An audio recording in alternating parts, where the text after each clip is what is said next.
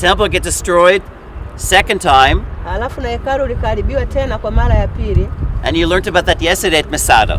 Ambayo sasa akajenga nyingine kule Masada. Stays in ruins for 600 years.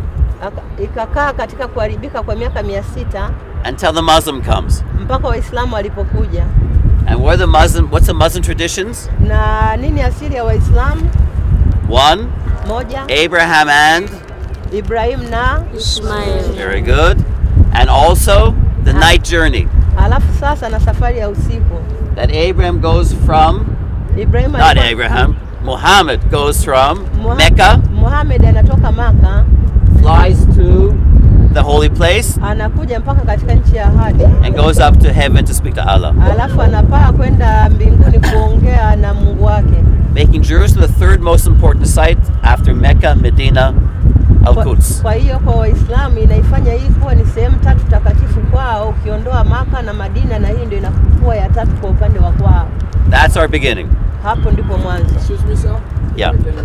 Bring in some session of about Kwa hiyo hivi ndivyo wanavyoamini hawa ndugu zetu wa Waislamu. Wanasema Muhamedi alikuwa amelala, malaika akatumwa akampiga ubavuni akamwamsha. Alipomwamsha akamchukua mpaka mbingu ya 7. Alipofika kwenye mbingu ya 7 akapewa amri 50. Alimpa amri 50, wanavyomtaja nadhani sijui ni Ibrahimu au ni Musa, whoever. Lakini alipokuwa akishuka, alipofika mbingu ya 6 akakutana na mojawapo wa manabii, sikumbuki walikuwa kina nani, akazipunguza kutoka 50 mpaka 45. Jinsi alivyokuwa akishuka mpaka mbingu ya kwanza, zile amri, zile maagizo ya swala zikapungua kutoka 50 zikabaki 5. Ni 5 Yeah. Sasa aliposhuka kutoka juu alikuwa amepanda mnyama anayeitwa Buraq. Mewahi kuona kwenye maandiko na machapisho ya Kiislamu kuna punda aliyevaa sura ya binti mzuri. Okay, yule anaitwa Buraq. Kwa hiyo wanasema alipoamshwa aliambiwa akajitakase kwenye kijito kinachoitwa Zamzam au Zimzim. Alipotakasika pale ndo akaenda kwenye mbingu ya 7. Sasa aliposhuka, mahali aliposhukia ni pale kwenye lile kwenye huo msikiti. Huo msikiti umejengwa juu ya misingi ya ile hekalu alilojenga Sulemani. Ndiyo maana hofu kubwa ya vita vya 3 vya dunia inategemewa inaweza ikaibukia hapo. Kwa sababu kwa Waislamu ukigusa hapo umegusa kila kitu. Kwa hiyo msikiti huu unahesabiwa kuwa ni watatu kwa utakatifu kiacha Maka na Madina, kwa sababu Muhammad alipotoka juu alishukia pale. Kwa hiyo hapo ndipo mahali patakatifu kwao, lakini pale ni kwenye misingi kabisa tutaona ya hilo hekalu. Umeeleweka hapo? Asante. Thank you for it.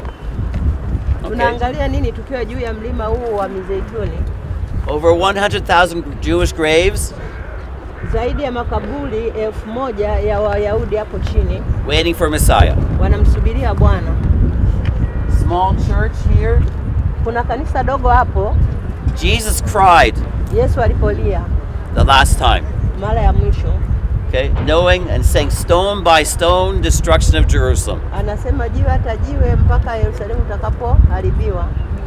In a way, when you went to Masada yesterday, that's the last stone. Wakati mlipokuwa mnaelekea Masada jana, hilo ndio lilikuwa jiwe la mwisho. The Golden Dome is a Russian church. Mnapoona pale kwenye minara ya dhahabu iliyokaa kama vitunguu ni kanisa la Kirusi. The bottom of the hill is the Garden of Gethsemane. Alafu pale chini pale ndio bustani ya Gethsemane. The Kidron. Ile hapo ndio bonde la Kidron. And then the wall. Alafu ule ni ukuta. The tall point here. Hapo juu anapoelekeza mkono. Maybe the pinnacle. The pinnacle where Jesus is on the high point above the temple. The 3 temptations. Hapo ndipo mahali pa juu ambako kulikuwa na majaribu ya Yesu. From left to right, that gate, you see the tower? Alafu tena pale mkono wa kulia unaona pale ambako kuna kama mnara. Eastern gate. Ndio gate la kusini. Golden gate. Palm Sunday. Entering. Gate la mashariki, alafu tena ndio lile malango ambayo imefungwa, gate lililofungwa. Behind the Golden Dome, the distance, 2 grey domes. Alafu ukitoka pale kwenye lile dome la dhahabu kuna lingine kule lina rangi kama ya jivu. For the Catholic, for the Orthodox, Ule ni kwa ajili ya Wakatoliki na wa Orthodox. crucifixion and resurrection of Jesus. Ule ambako aliteswa na kufuka kwa Yesu. Many of the Protestants think it's at the Garden Tomb, which is to the north. Watu wengi wanafikiria kwamba watu wengi wanafikiria kwamba kaburi la Yesu. And I think you're going there. We're going there tomorrow, correct? We're going to the Garden Tomb. Yeah, kesho tunakwenda katika kaburi la Yesu. Outside the walls, nje ya huo ukuta, halfway up there's a church. Ukienda pale juu unaona kuna kanisa. Peter Gallicanta. Pale ni hapa Peter wa Gallicanta. House of Caiaphas. Nyumba ya Kayafa. Where Jesus is held overnight. Ambako Yesu alishikwa kwa usiku mmoja. And Peter denies Jesus 3 times before the crow of the rooster. Na pale ndipo Petro alipomkana Yesu mara 3. Top of the hill, the church. Juu ya kilima pale kanisani. For Mary, Dormition Church.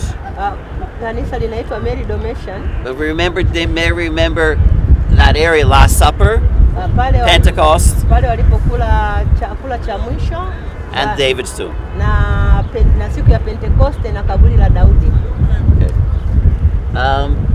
Number 2 is finished. My last part is the final week. Sasa ninawapa wiki ya mwisho. Down the hill, the other side is Bethany. Ukienda kule nyuma ya kilima kuna Bethany. Mary, Martha, Lazarus, over there. Maria, Martha na Lazaro wako upande huo. Halfway, coming up the hill is also Bethpage. Alafu kutoka upande huo kuna Bethpage. Where Jesus on Sunday will go on the donkey. Mahali ambako Yesu alitembea juu ya punda. Down the hill. Kushuka kwenye kilima. Over the bridge. Kuvuka kidaraja. Into the city. Na kuingia katika mji. Thursday. Alhamisi. Take me to an upper room. Tunakwenda juu pale. How many people do we have? 37. A supper. Anasema pale juu kilimani ndipo Yesu alikutana kwa chakula cha mwisho na wanafunzi wake. Down the hill. Ukishuka kwenye kilima. To the garden. Kuja mpaka kwenye bustani. Judas and the arrest. Ambako Yuda Iskariote. Up where he's held at the house of Caiaphas. Pale juu kwenye nyumba ya Kayafa. And the next morning to the other side over here. Kesho yake akarudi upande huo mwingine. For the trial. Kwa ajili ya kuhukumiwa. To the crucifixion. Mpaka akaenda kusulubiwa. And resurrection. Na kufufuka. And the ascension over here 40 days later. Na kuja kupaa kutoka katika mlima huu kwenda mbinguni. Is that enough for one place? Je, hiyo inatosha kwa sehemu moja? Maybe if you give a room for questions. Yep. Are you counting? Kuna maswali eti? Very closest to the place where the Messiah is going to come from over here. Okay? Anasema kwamba hawa Wayahudi walijenga makaburi mahali hapa ili kusudi wamsubiri Bwana wakati atakapokuja kwa ajili ya ufufuo. You have the holes behind here for the candles. Anasema kuna kila kaburi ukiliangalia unaona kuna tundu ni kwa ajili ya kuwashia mishumaa. To remember. Kukumbuka. And the stones on top just to pay respects. Alafu tena na hayo mawe juu kwenye kila kaburi unaona kuna vimawe juu ni kwa ajili ya kuwapa heshima. How much does it cost to have a grave here? I don't know, $10,000-$20,000 maybe. Okay, $10,000-$20,000. Okay. It's like we say the most expensive graveyard in the world. Okay. Anasema hapa kupata kaburi inaweza ikakosti $20,000 na ni sehemu moja ambayo ni makaburi ya ghali duniani kote.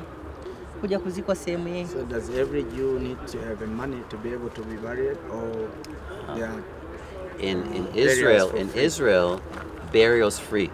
Anasema Israeli kuzikwa huwa ni bure. It's taken care of by the insurance, national insurance.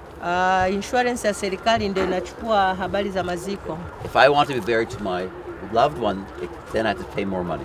Na kama nataka nizikwe karibu na mwenzangu inabidi nilipe hela zaidi. But this would be a private graveyard here. Lakini haya ni makaburi binafsi ya mahali hapa. Also in Judaism there's no cremation. Alafu tena katika Uyahudi hakuna ile kuchoma. Okay, so the whole body has to, and the bodies are below. Kwa hiyo sasa ni kwamba kwenye makaburi wao wanazika kikawaida kama sisi tunavyozika.